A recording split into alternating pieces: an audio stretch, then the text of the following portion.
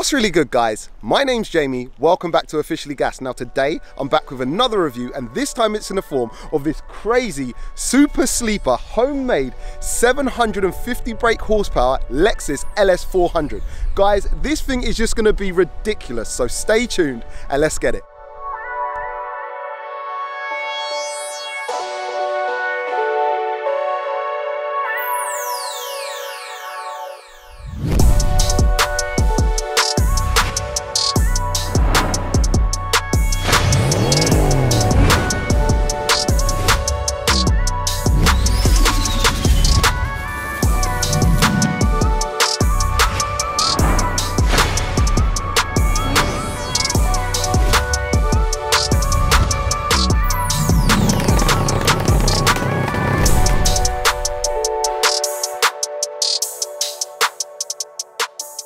Guys, welcome to the channel. Two of you in here. Two of us. Yeah, thanks for inviting us down. No, you're more than welcome. Thank you for coming. This is team effort, and that's why you're both here today. Yep. What have we got here today, guys? This is just craziness. This is our nice docile Lexus Ls400. 750 brake horsepower, predominantly built as a drift car, right? Yeah. Yeah. Originally, we bought the car because we just wanted the engine. Okay. We actually wanted the engine for another project. Okay. And we just decided that the car was too nice to scrap the rest of it. Okay. So we thought, why don't we just build a ridiculous Ls400? Because nobody was doing them. You know, this was a few years ago, and people were buying these, breaking them, and putting the engines into S-body Nissans and things. Okay. Okay. Nobody was keeping the Ls400s. Yeah. Yeah. So we thought it's different. Yeah, definitely. So Well, it's definitely different. Myself, I'm very naive to what it takes to get one of these 750 brake horsepower. I'm sure lots of people at home are too. Do you want to talk us through what's been done to it engine-wise to get it to that kind of power? So the engine, it's got the original 1UZ engine that this car came out the factory with. So it's still a matching numbers car. But, well, the main way it makes its power is it's got the biggest turbo that we could fit in the engine. I love it. I love it. I love it. So it's a Borg Warner S366. Okay. And the turbo, it's got the biggest compressor housing that they do. It's the biggest one we could physically fit in between the engine and radiator. And it'll flow enough air for about 1,000 horsepower. Wow. But we're not quite there yet. You're not quite there. 750. And you've actually, and what is amazing, I think, and the people will like at home, is you've built this car on a budget, on your driveway pretty much. Yep. That's amazing. Do you want to talk us through some of the custom work you've done to the engine? The reason we chose this engine in the first place is that the base early 1UZ engines are extremely strong. They're fully forged crank, forged rods, and they'll take 1,000 horsepower. Standard, so you don't have to start spending money on that's amazing, forged kits and such like. The compression ratio is obviously wrong because it's normally aspirated. So basically the insides of the engine, all we've done is we've put race bearings in it, and we've put kinetic head gaskets because the standard gaskets won't take anything over 14 psi when they I think 14 psi they decided to exit the engine. Yeah, so that was the end of those. So we've got kinetic steel gaskets, we've got ARP head studs, and we machine the pistons to get the compression ratio down. Other than that, everything in the engine is stock. It's stock. That's crazy. And you're saying these engines come out the factory about 250 brake? Yeah. And they'll take they take about 1,000 brake with slight modification. These engines were built as a homologation special for IndyCar racing. Okay. And it never actually happened on the Toyota project. So they stuck them into these big old executive buses instead. So they're fundamentally a very good engine to start with. And what supporting mods have you got to get it to that kind of magical 750 brake horsepower figure? Well, so that's the core engine. So we have big fuel system. So we've got 3 fuel pumps in the car. We've got bigger injectors. And the most important part of that is that we've got a Haltech Elite 2000 ECU for controlling the fueling and ignition. Got you. And we've changed it over to coil on plug. So as far as cooling's concerned, what modifications have you got on that kind of side? Firstly, we've put a super aluminium race radiator in it, which we've had to chop and change all the mountings and stuff because you can't get aftermarket parts for Ls400. For the cooling side of the turbo, we have got a aluminium 600 by 300 by 100 mil huge intercooler, which is the biggest one we could actually physically fit into the car behind the headlights. Also, one of the supporting mods on the engine is we've got a Nissan 350Z gearbox, because originally all LS400s were auto. Okay. So we've now done a manual swap on it. We've got a twin plate ceramic extreme clutch on it. Great. And we've got a flywheel that we machined from 22 kilos of billet ourselves in the garage down Amazing, to about man. 7 kilos That's of flywheel, I think. And also we used the Nissan carbon prop off the 350Z because it's only about this much too short. Okay. And made a little lap to go between that and the diff. I love this. It's a proper homemade car, isn't it? It is. No, this is a. Yeah, it's a special one, and it being a drift car, obviously there's been some work done to the diff, hasn't there? Well, it's the standard Lexus diff, the one that came with the car, and it's normally open. And all we did is we took it out, we made 2 plates, stuck them in, and filled it full of 3-phase weld.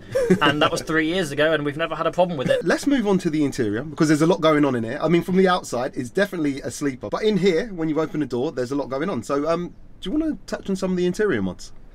Well, obviously the first one, the obvious one, we've stripped most of the interior out. We were keen to keep some leather and walnut though, as a nod to its history. So we've got walnut here, we've still got leather in the door panels. Oh, I love it. Obviously we've got bucket seats in there. Yep. This is a bucket seat from my old drift car when I used to live in Japan. No way. So I've owned this seat for, I don't know, 15 years or something.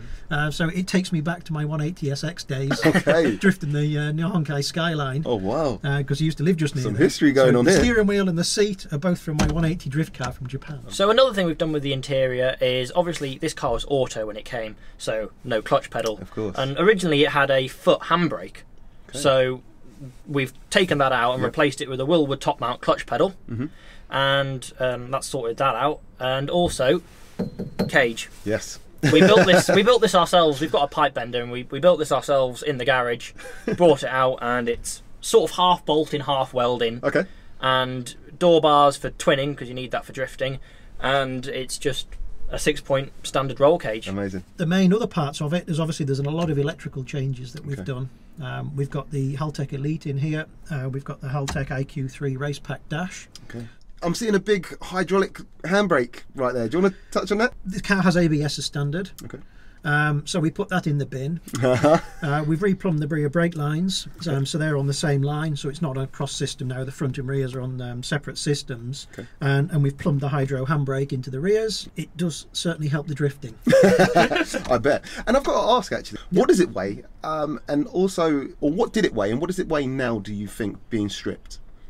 I think the standard they're about 2.2 tons. Yeah, on the plate it says 2,200 kilos dry weight. Yeah, I think I would estimate now it's 18 or 1900. Okay. Okay. Which is about twice as much as it should be for a drift car. The real good guys with the drift cars, most of their cars are under a ton. Okay, shall we move on to the exterior of the car? Should we talk about the wheels, brakes and suspension? The wheels, 40 quid off eBay. They're Lexus Ls400. Perfect. They do the job. It's only on 7Js at the moment. Okay.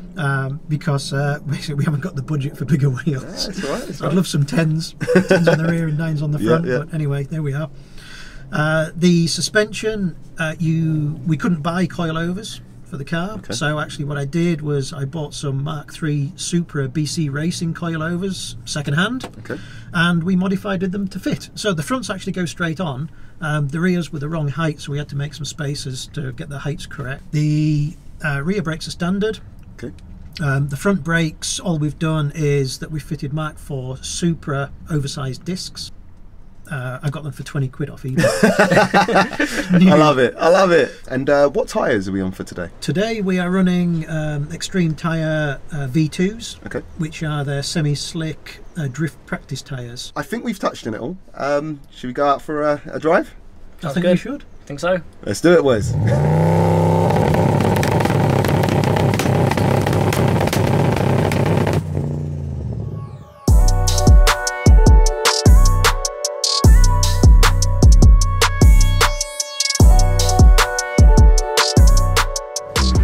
So we are out in this crazy Lexus and it is loud in here, so I hope you can hear us. And you were actually saying that it's also got two-step mapped in, so... Yes, we've got two-step mapped in. We've got the switch on the dash here, so we can turn it on and off if we want. So it can bang a nice flame. Yes. Which I love. And guys, I thought it would be a good time to tell you that these fellas actually run a YouTube channel themselves, and they've basically documented the whole build on this car. And you've got some really cool videos on there too, haven't you? Yeah, we've got the car documented.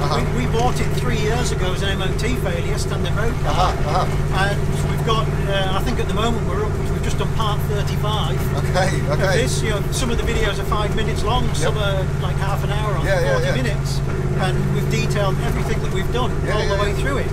And there's also the funny video of your mum driving this drift car, 74-year-old woman. The grandma incident, and stacking it. Yes, you can find one of my mother notoriously crashing it backwards into a tyre wall, and me having whiplash for 3 months after that. It was quite impressive.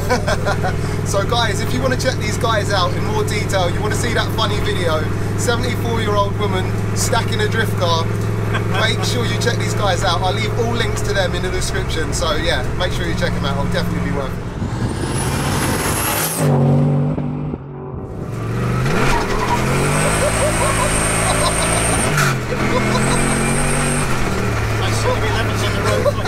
So controlled though, you see what I mean? Just, oh mate.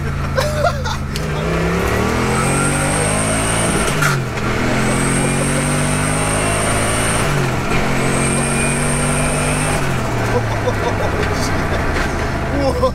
You feel the back end kind of twitching around, didn't you? Yeah, cool.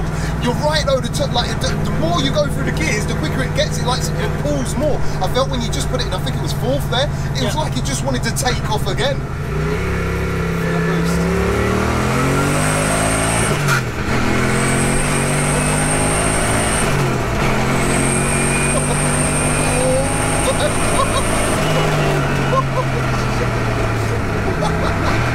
Mate, the way this goes into a corner, you're worrying me. I don't know what you're going to do next. I don't know if he's going to go sideways or he's going to keep it going in a straight line. It's crazy. It's great fun. That's what it is. It's fun. This is fun. Guys, it's just crazy. It's a crazy contraption. Yeah. Do you know what I mean? And that's what the channel's about. You know, that's why we built it. It's different. It's unexpected. And it catches people by surprise. They do not expect it. That's it. To do what it does. That's it. That's it. Guys, so it is that time. It is the gassed up 0 to 60s with the Draggy. Now, this is going to be a very interesting one. I've got to say, I think this is probably going to be one of, if not the heaviest cars that have actually attempted to do this 0 to 60. Yes. We're getting good traction today, and it is actually dry, which is it's fairly dry anyway. So it's kind of working with us. What do you reckon this is going to get? You've never done one, I'd imagine. It'll do 5s. Yeah. Okay. If we're super lucky and we get everything perfect, we might just touch get into the 4s, yeah. Well, to get on the leaderboard, I think 5th position is something like a 5.12. Okay. So as long as we can get low 5s, we're on. I've done 5.5 on budget tyres. Okay. So I'm hoping we can beat that. Fingers crossed. All right, guys. Well, yeah. Let's get into it. It's his first attempt. We're just going for it. This has got launch control, but we're just going to go for it. When you're ready.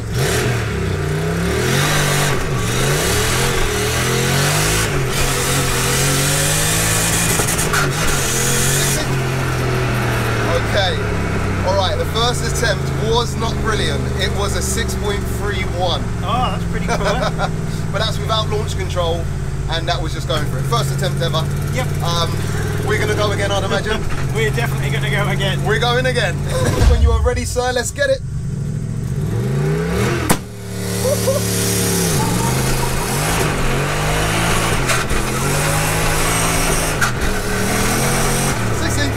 Okay, that was better.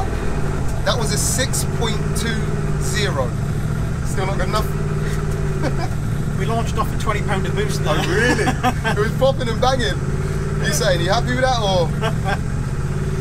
We'll give it one more go and that'll be as much as it's going to do. Okay, alright, no worries. Alright guys, so it is his final attempt. He's pulling away in 2nd.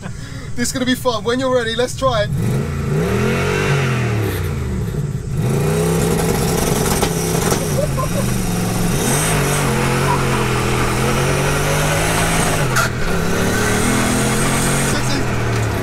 Okay, no, that was a 6.2, sorry, a 6.52.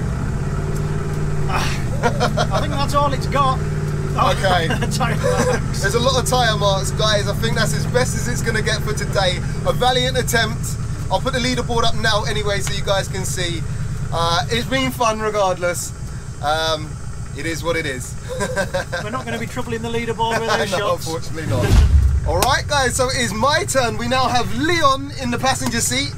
We had Richard, his dad, out before with us, or driving me. And mate, I feel like I'm in Mad Max. This is, guys, I feel like I'm in Mad Max. This is set up crazy. It's just, it's bonkers. What you guys have created is bonkers. And you actually drive this too, don't you? Yeah, I do drive this actually. I've only passed my test in October, but I've been to Teesside 3 times with it now, drifting it. So you drifted and you literally just passed your test. It's all on the YouTube channel of me driving it. Yeah. Oh, amazing, man, amazing.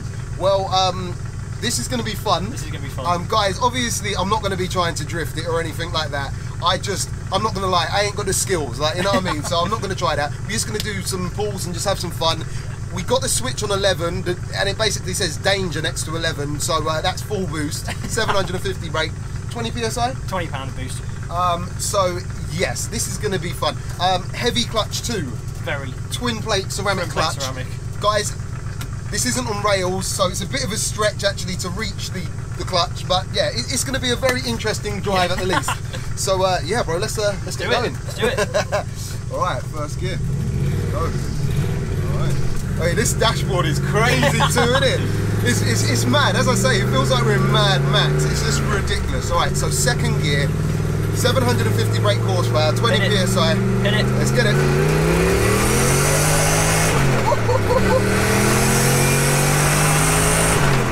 Jesus Christ. This is mad. And it just puts the power down. I love it. So you're getting the shift lights too, isn't it? When you're hitting red line, it's all flashing at you. Bro, this is crazy. Back into third. Take it around the corner. Slowly. Power.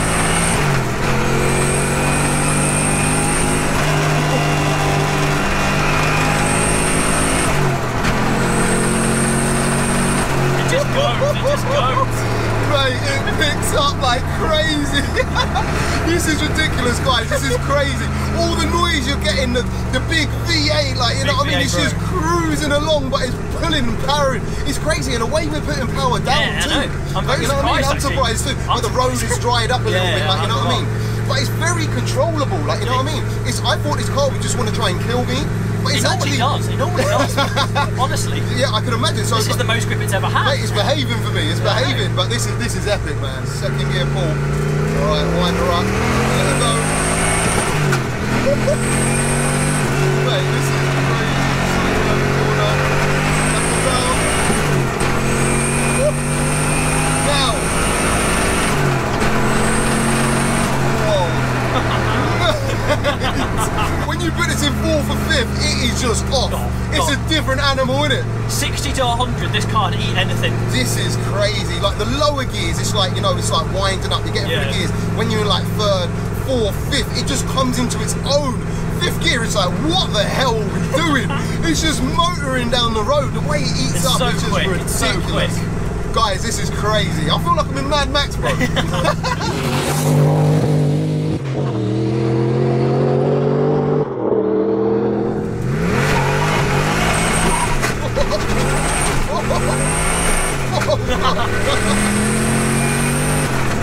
Jesus Christ. That 4th gear is a mad. Jeez, bro. This is what it is.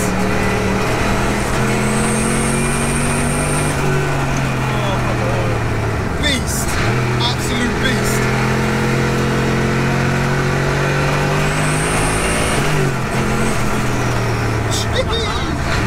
Back into 3rd.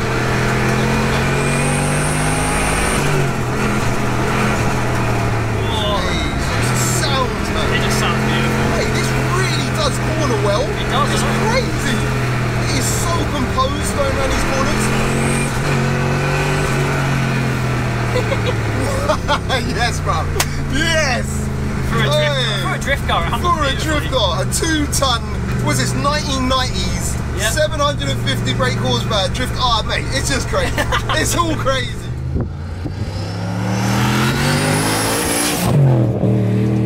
Alright guys, so that is a wrap. It has just been a crazy day, bro. It's like being in Mad Max. 750 brake horsepower, Lexus Ls400. It's ridiculous. Homemade. Homemade, bro. Thank you so much for coming down. It's all good. Thanks for having us.